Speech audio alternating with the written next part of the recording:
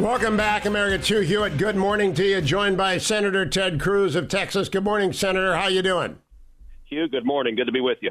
Now, I got a piece of advice for you. I've been involved with Seth Rogen on Twitter before. That's really not a situation you can win because he's an angry young man or older man, and it's not really about a conversation with Seth. Well, I've seen some of your back and forth with him, and I've noticed the only way he knows how to respond is screaming expletives, and it's a little bit like trying to reason with a child throwing a temper tantrum in a supermarket. Yeah, there's a little displaced anger. There's got to be something going on in Mr. Rogen's life, and so I don't think you can win that one, Senator. Let's get to more serious. Honestly, if someone just throws bananas at the wall, there's something going on there, and I just say to you, not really worth engaging someone who's off-center on Twitter. Senator, you're a constitutional expert, Supreme Court clerk, all that good stuff. Argued dozen. How many times do you argue in the Supreme Court? 8 times, 9 times? 9 times. 9 times. So my question about the impeachment proceeding is, does President Trump have standing in Florida to bring an injunctive action, seeking a remedial injunction to stop the Senate the moment it begins to sit? So he might well have standing, but I don't think he would succeed in any legal action in a federal court. I don't think a federal judge would try to intrude into the Senate and how it conducted an impeachment trial. And I think if he brought a case in federal court, they'd throw it out. No, I agree with Judge Luttig and Alan Dershowitz and your colleague Tom Cotton. This is an unconstitutional proceeding because he's a former official. Therefore, I think there might be a political question doctrine here put aside, because if this goes forward, every former official, and I am one of them, having been confirmed by the Senate long, long ago in the Reagan years, we would be subject to impeachment by a vindictive Congress for anything. Isn't that the precedent? Well, I think there's a serious argument to be made on that. My view on this, I think this impeachment is a mistake. I think it is petty and vindictive on the Democrats' part, and I think they're engaged in political retribution. And so I'm going to vote against conviction. I don't believe President Trump is going to be convicted. I don't think there are going to be 67 votes to convict.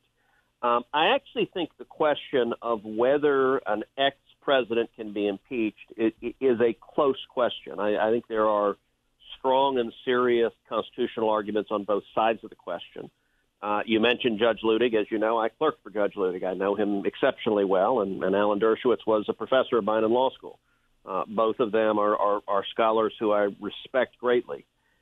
That being said, I think if you look to the constitutional text, there are strong arguments on both sides in terms of whether a so-called late impeachment can happen. And it turns out, as one looks at the issue, this is not a new issue. It has been debated, in fact, for centuries. And the United States Congress has twice gone forward with late impeachments, with impeaching individuals after their term of office was over. And in fact, in Britain, and then under British common law, the British had done so 3 separate times. And so that, I view the constitutional question as close. I don't view the merits as close. I think this serves no function other than political retribution, and I don't think the Senate ought to be wasting our time with this. Now, Judge Luttig has argued that, and by the way, I've read Lawrence Tribe, and I've read some of the other arguments that argue that after office impeachments are appropriate.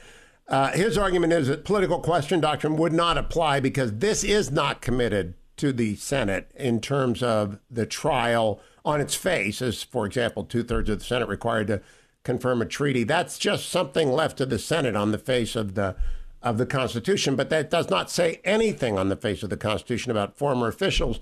And those precedents, Judge Luttig argues, are inopposite because they concerned, in one instance, the former Secretary of War, and a number of your colleagues in the Senate of whatever it was, 1867, invoked jurisdiction to vote for acquittal. Do you expect a number of your senator colleagues to have invoked jurisdiction to vote for acquittal? You know, I don't know. On the political question doctrine, what I think would be compelling is the text of the Constitution, Article 1, says the House has, quote, the sole power of impeachment.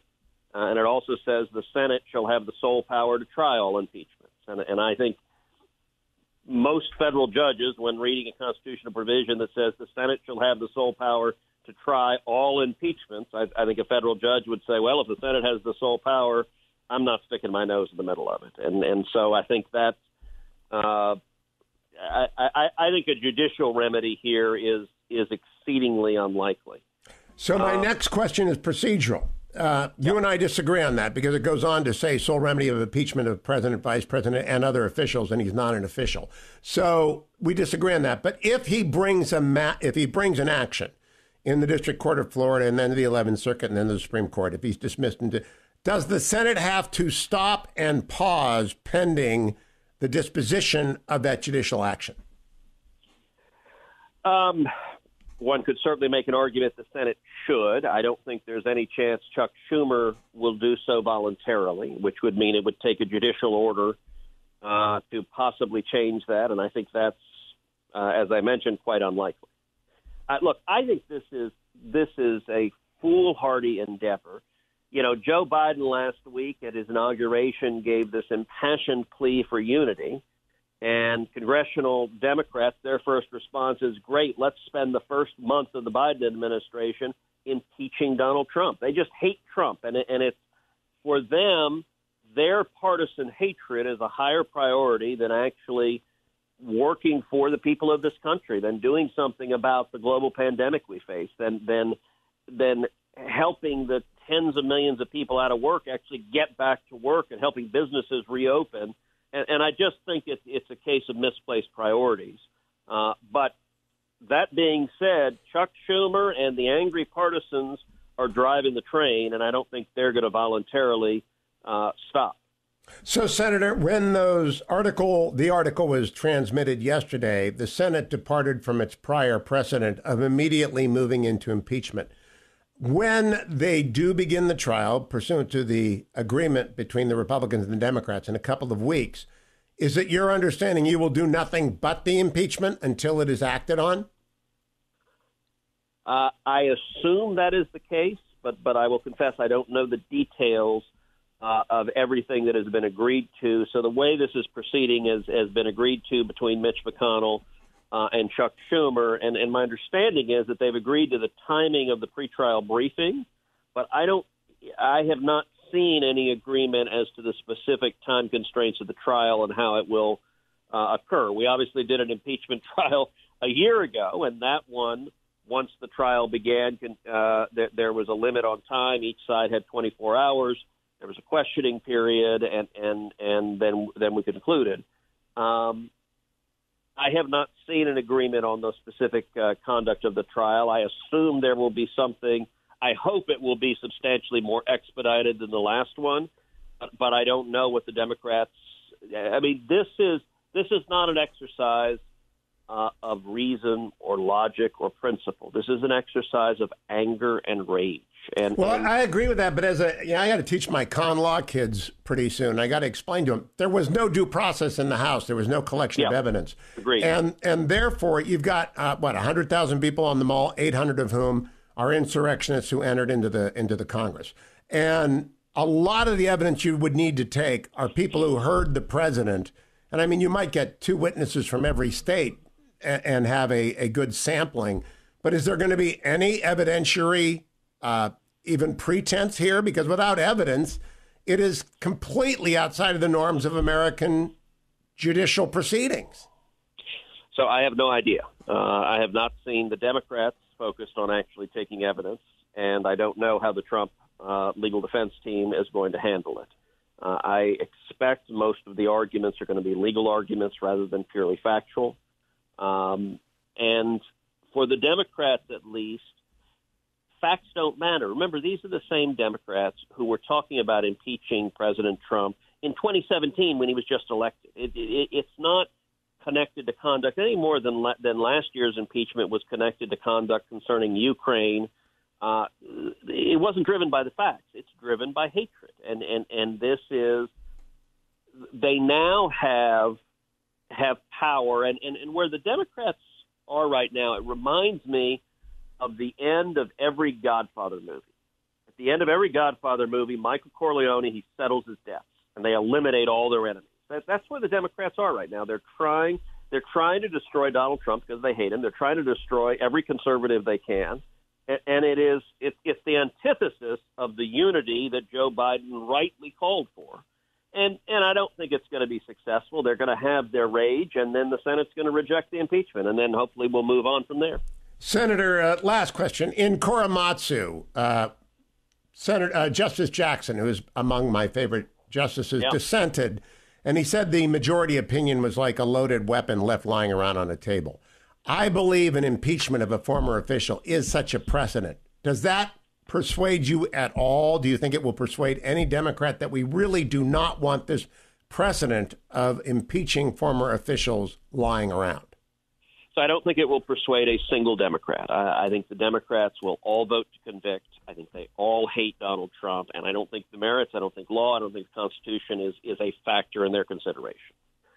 Among Republicans, I think Republicans will probably be split on the question of jurisdiction. To be honest, many of the Republicans who are concluding there's no jurisdiction, they're doing it because that's an easier ground to do it than going to the merits, and that's fine. I think you're going to end up with virtually all of the Republicans voting against impeachment. You may have a couple of Republicans join the Democrats, but we're not going to get to 67. It's not going to end in conviction. And my view, look, like you, Hugh, I'm a longtime litigator. My view is get to the final result. In this case, rejecting conviction. That's where we're going to end up. And if different senators want to have different bases to get there, that's fine by me. And in the meantime, this does not advance any sort of phase 5 of COVID relief, correct? It blocks it. It blocks it. It blocks confirmations. It blocks everything. But, this is, the Democrats are going to do a lot of damage to the country over the next 2 years. And in particular, the fact that they won the 2 Georgia Senate seats and took control of the Senate is unbelievably consequential. I can tell you in the Senate, I'm going to be leading the fight at every stage to stop the bad and harmful policies they're trying to pass that are trying to force this country down the road to socialism. And I'm going to be leading the fight, but this is going to be a difficult 2 years. Here's the good news. I think the Democrats are going to overreach. I think they're going to go too far and too extreme, and I think as a consequence, we're going to see the pendulum swing back. I think 2022 is going to be a very good election. I think 2024 is going to be a very good election because they're extreme, radical, dangerous policies. They don't work, and they're going to go too far. Senator Ted Cruz, always good to talk with you. Keep coming back, Senator, and stay off Twitter with crazy people. Good to speak with you. Take care. You. Take care. You.